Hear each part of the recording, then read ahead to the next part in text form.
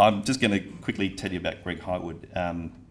Greg's the Chief Executive and Managing Director for Fairfax Media, as you know. He was appointed to the Board of Directors at Fairfax in October 2010 and then appointed Chief Executive and Managing Director in February 2011. Greg Highwood's enjoyed a long career in the media and government. He's a Walkley Award-winning journalist. He's held a number of senior management positions at Fairfax, including publisher and editor-in-chief of each of the Australian Financial Review, the Sydney Morning Herald, Sun Herald and The Age. Greg also held the position of group publisher Fairfax magazines. Greg's media career is complemented by stints in government. He was Executive Director of Policy and Cabinet in the Victorian Premier's Department between 2004 and 2006. And from 2006 to 2010, he held what I think some people might regard as being one of the best jobs in Melbourne, which was Chief Executive of Tourism Victoria. So I reckon that sounds like a bit of fun. Greg is a Director of the Victorian Major Events Company. Without further ado, would you please make welcome Greg Highwood.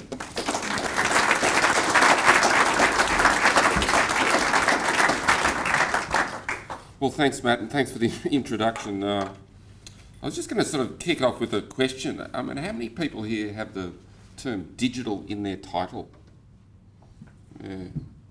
Yeah, well, don't get too attached to it.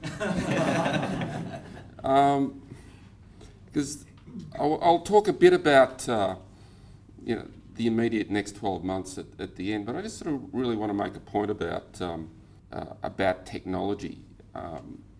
Technology gets commoditised. You know, you have big shifts, big strategic shifts, and then you get a lot of incremental change. And the sort of incremental change that we get in a digital world is pretty profound and has been running pretty fast and will continue to run pretty fast, faster than previous technology changes. But fundamentally it will become the technology rather than an emerging or different technology that has to be differentiated within the organisation. So if you look back at, say, Fairfax, and you look at Fairfax where we started in 1832, and we picked up a technology to do what we did, which was called printing, which at that stage was nearly 400 years old.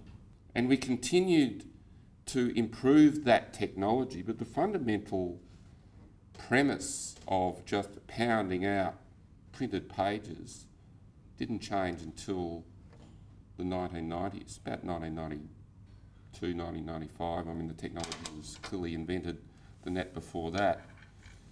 And so therefore this new technology fundamentally changed and turned on its head the business that I was in. And I remember going to Silicon Valley in the mid-90s and seeing a group of guys show how you could use the internet to search the classifieds. And I knew that the business model had been running my company for, at that stage, 160 years was over, and that we had to completely change the way in which we were doing business. And so in the last sort of 20 years, we've seen this sort of notion of digital technology change. So to the point where, if you look at our business, only 20% of our audience engages with us in print now, 20%. 80% is on digital platforms.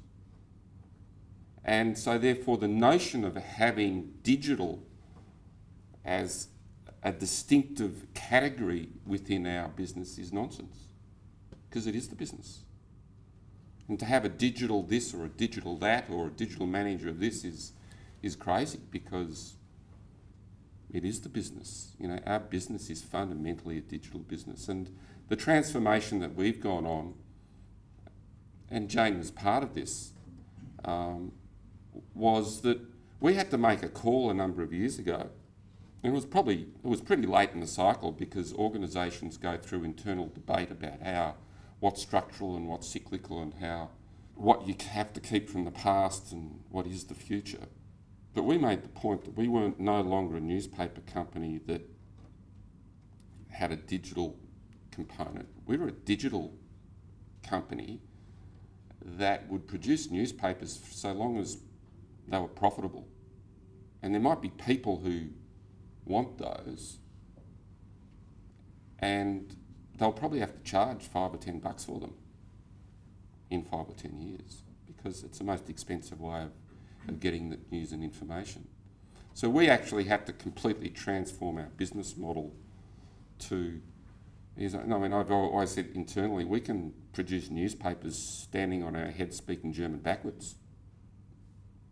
That's not the issue. The issue is what's our audience want and where we want to be. So I suppose my point is around where this is all going is that we know the technology. The technology is digital. We know the format. It's a bit like the railways. I mean, see, if you could go back, the world could only move 150 years ago as fast as a horse would walk. That's as fast as you could get anything anywhere. Then the railways came and revolutionised that. So you could move as fast as a steam engine could go. Then that absolutely transformed world trade. And then you could personalise that by the motor vehicle. So the individual had choice, which again created another revolution.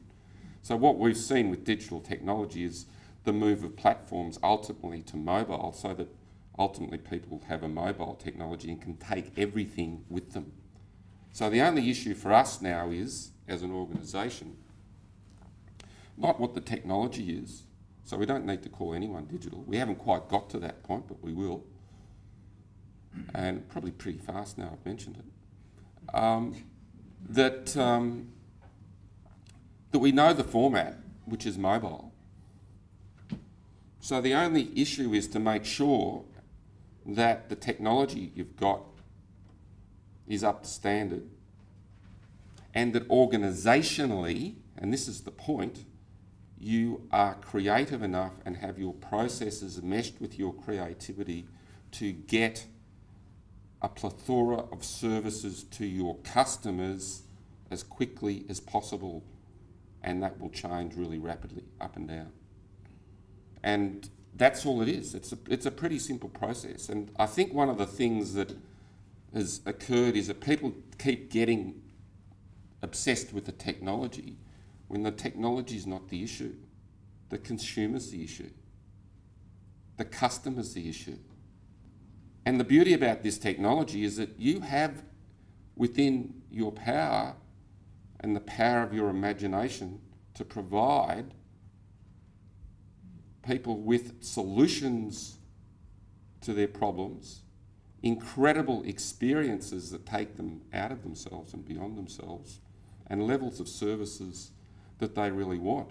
And in terms of our business, in terms of my media business, this is a vastly better space to be in when you had to invest $200 million in printing capacity in Melbourne and $200 million in printing capacity in Sydney just to pump out pages, which was a one-way linear relationship, a push relationship rather than a pull relationship, and rather than a conversation, which another manifestation of digital technology, social media allows us to have. So that's the point I want to make. So what's going to happen over the next 12 months? Well, basically whatever you guys figure out. It's really up to you. I don't know. What do you think?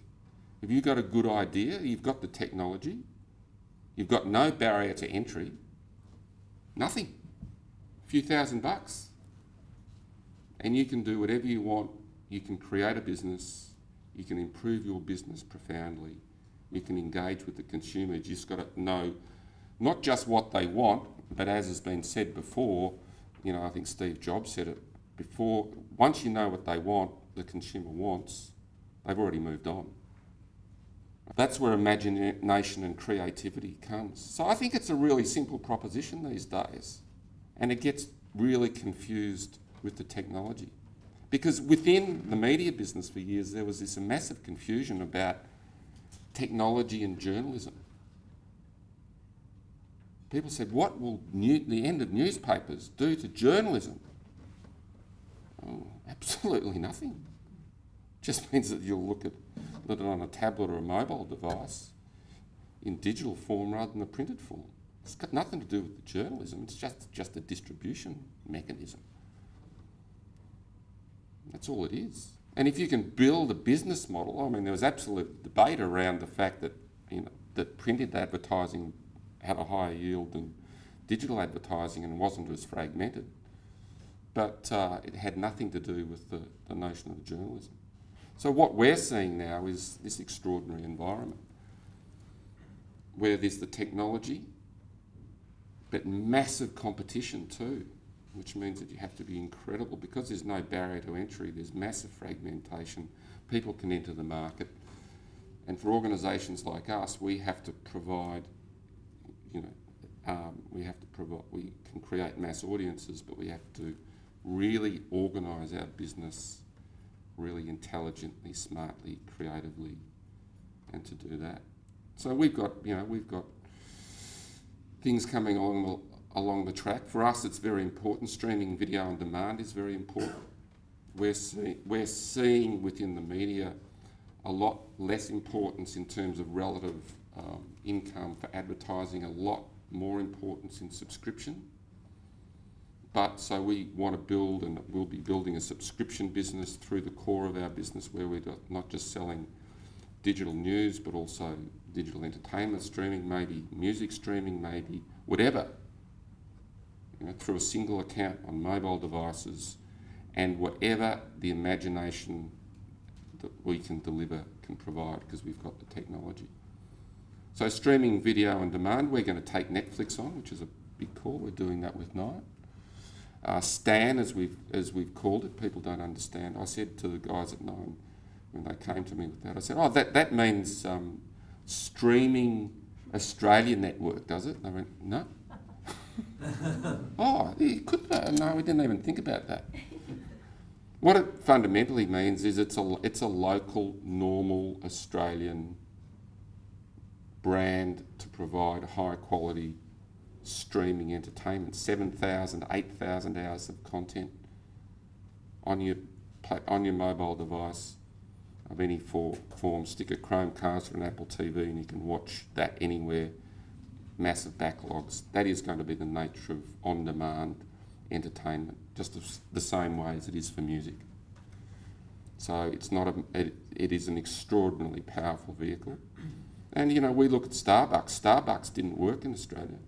Why? Because there was a local culture and local content, the local content being local coffee, which was better than the import. So we've put 50 million behind that, and Nine has put 50 million behind that, and we're going to give it a real crack. Because the way we see our business is that, and we have to go through a strategic stretch in terms of the way you look at a media business. It's not just an advertising business where we deliver audience for advertisers. We provide a 360-degree marketing services solution for our clients. So it might be events, data, content, as well as traditional advertising. And then on the other side, you know, there's other businesses like a streaming video on demand business where we'll use our audience and our marketing inventory to grow other businesses. Because it's not simple like it used to be. We used to have oligopolistic, monopolistic profits. We don't have that, so we have to actually be incredibly smart in terms of the way we build new revenue streams. But, you know, as I say, it's an extraordinary world. No one's got any excuse. No barriers to entry. An extraordinary technology that can engage consumers. If you're good enough at engaging consumers and you're imaginative enough, you've got a great future. That's all I want to say. Thanks.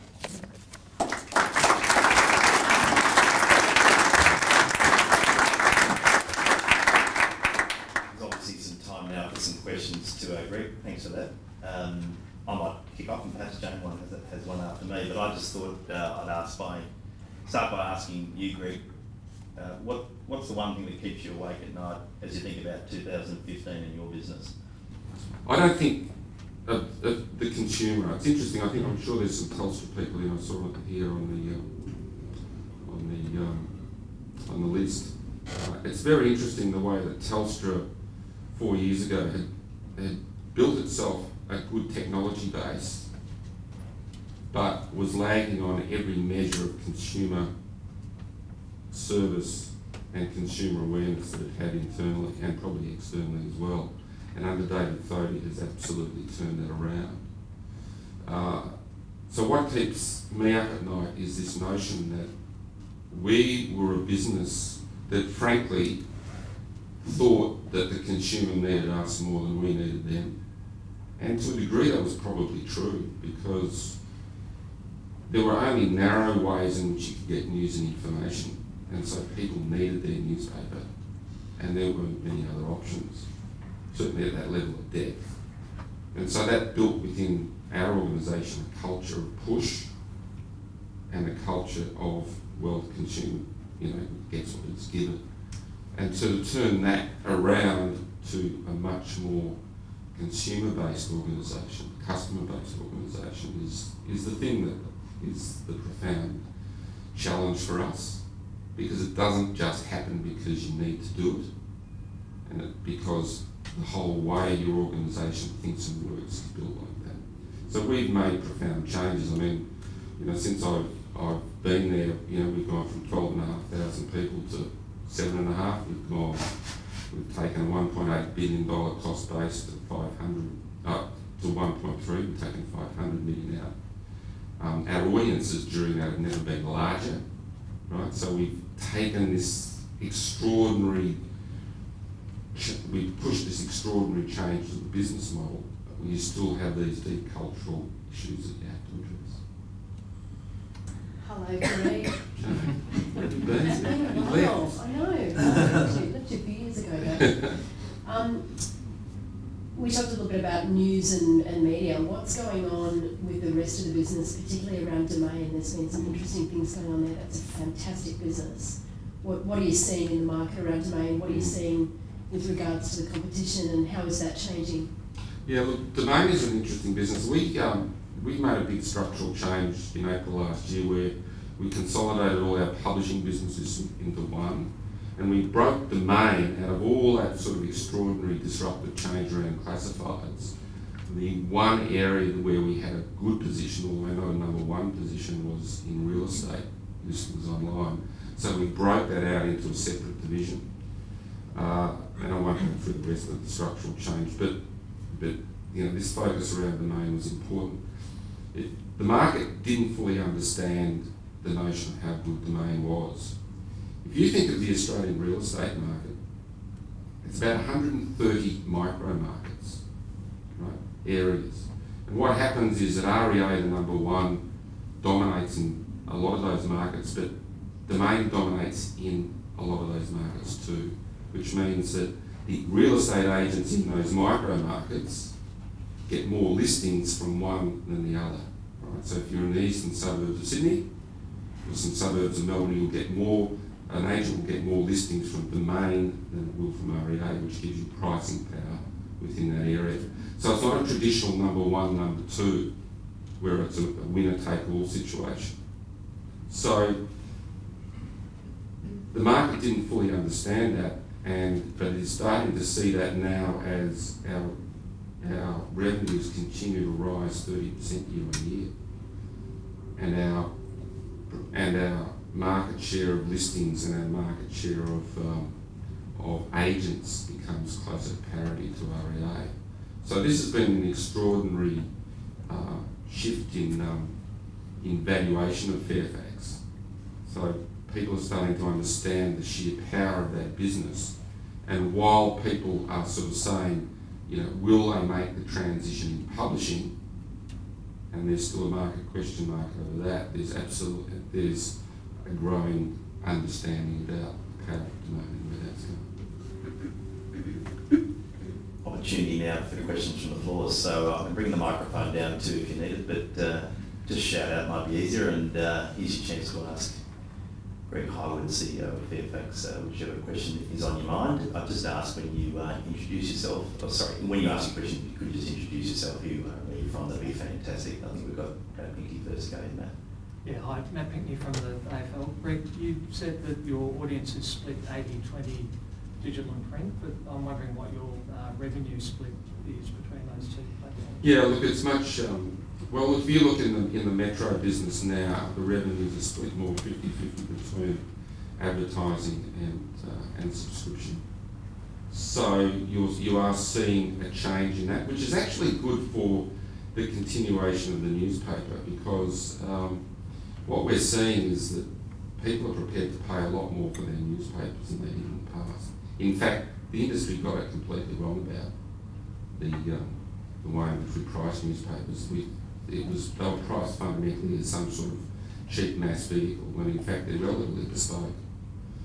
Very powerful advertising vehicle, very powerful impact, very powerful with decision-making, the decision-making community in our communities.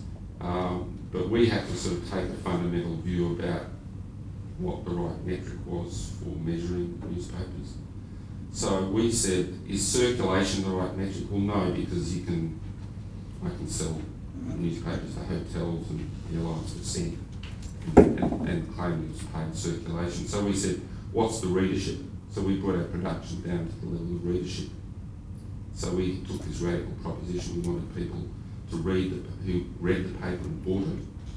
That enabled us to put the price up substantially and really rebase the revenue mix of the newspaper. So because it's much more subscription-based now and much more user-pays-based rather than rely on advertising, it's probably got quite a long life as an effective media vehicle. In terms of internally, that also meant that once we took it compact, because the research had been in the drawer for years, saying that compact was the better consumer experience. I actually wonder if people understand why broadsheet newspapers were invented.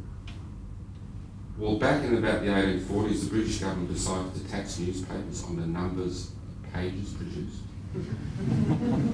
So they made these incredible newspapers. So it absolutely got nothing to do with quality or anything like that. It was about tax avoidance, right? So the more compact size is better. That enabled us then to sort of move out of those big plants in Tullamarine and Chullora in Sydney, which were built for the peak of newspaper classifieds, which is well and truly over.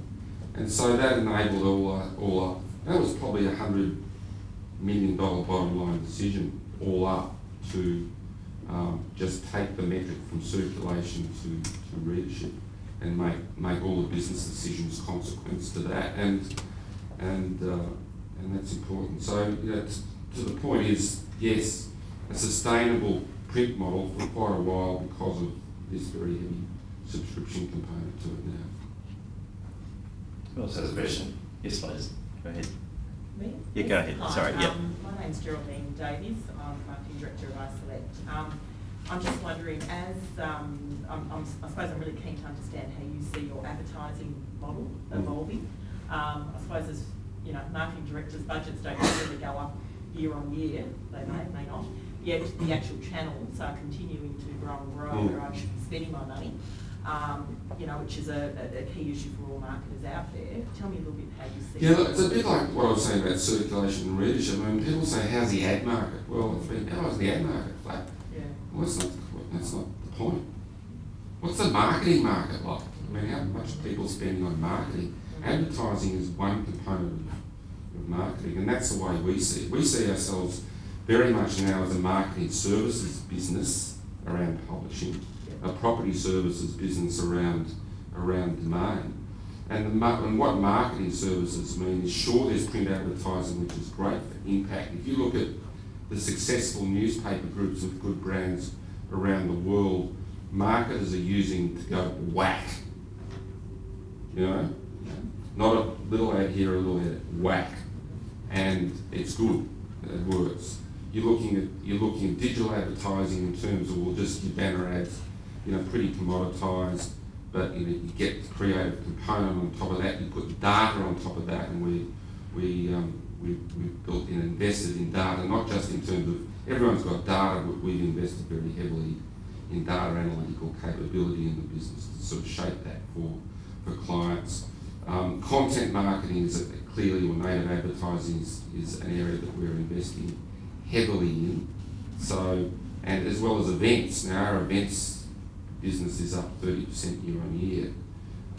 So if you sort of think of that, you think, here's your client, event, print advertising, digital advertising, data, content marketing. That's a 360-degree view of the client, and we offer all that. One example is Dan Murphy's, where Dan Murphy's is really owning, in a very big way, our publications, but is also transacting liquor off our good food sites. And it's doing it by actually, as you look for a recipe, you'll get dropped 3 wine options, all of which you can transact immediately and have delivered to your home before you get there. So these are the sorts of relationships that we're building with our advertisers, with our clients. They're not advertisers anymore. You sort of got to get. It's interesting, and that's an absolute legacy issue. An advertiser, but in fact, they're broader marketing clients. Who else has a question? Simon, go ahead, please. Hi there, Simon Chamberlain from Wolf. I'm interested, Greg, in the way you're seeing different consumption patterns and time of day, shifting those sorts of things between your tablet and your mobile, and for that matter, paper. I mean, how are you seeing? Well, Jane could actually answer that for me better than I could, because she came up with the notion of what was follow the sun, wasn't it? Follow the sun when Jane was at Fairfax, which is the notion of each platform has a different role. So therefore, people might get a newspaper at home. They then go to work. They log on. They get a newspaper. But they get a sort of fix when they get to work when they log on. Then they're constantly updating on their mobile device. And then at the end of the day, they might, as you said, take a tablet and go to bed. Right, so you get a lot of content, get a lot of content off your tablet in bed, which has all sorts of other consequences for population growth, etc. But we do follow it, and the other interesting component of that is the content that we put into each of those devices is different. Became controversial with journalists. Why is the content online different? Why is there more celebrity content or entertainment content? Well, basically because the demographic looking at each device is different, doesn't want a different set of content, wants a serious content, but also wants something fun during the day that they can get engaged in. So there's no drama around that, but it is different. So we have a whole range of different audiences. Don't ever think and don't ever fall for the notion that young people, that there's an age issue here. The age issue is only to do with the distribution vehicle a la paper. It's not about the journalism. Young people are as engaged in our journalism than ever before. Our audiences, say for the Sydney Morning Herald, which is the most widely read publication in this country, by far, like 25% more than the Herald Sun across all platforms.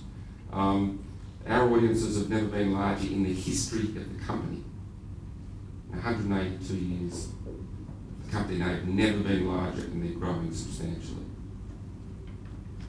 Could you just clarify around your native apps versus your web consumption and at a device level? Are you seeing much there? Yeah, we're seeing exactly the same movement from web to mobile that everybody does.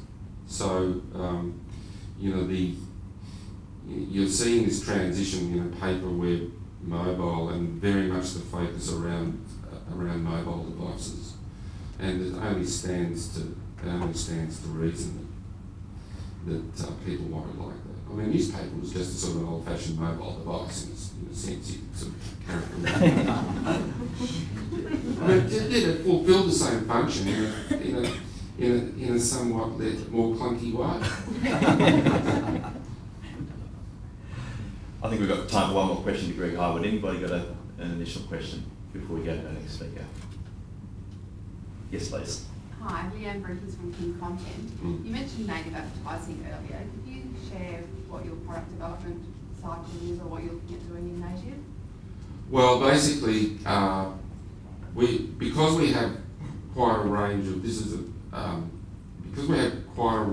high-profile clients that have used us over many years, we just take the view that probably you do from King, which is companies have a multitude of of websites. So, you know, a bank, a major bank might have 20, 25 websites, even more. They need content for that. We produce content. It can be our content branded by us in an independent form, or we can manufacture it completely in terms of their needs. Do they want to go in-house and produce that content? A lot of them try, and some, you know, in terms of a broader strategy like the AFL, you know, may decide that it is part of their business and that is what they want to do. But many businesses say, actually, no, our core business is not that. As long as we can get content into our sites, we will do that. And so that is what we're offering, is very much part of the broad discussion. Sure, we're having specific content discussions with clients, but often it's in the context of a broader, deeper, more sort of 360-degree relationship. Greg, thank you. We'll move on to Michael Solomon from the AFL. Would you please thank Greg Highwood for his insights?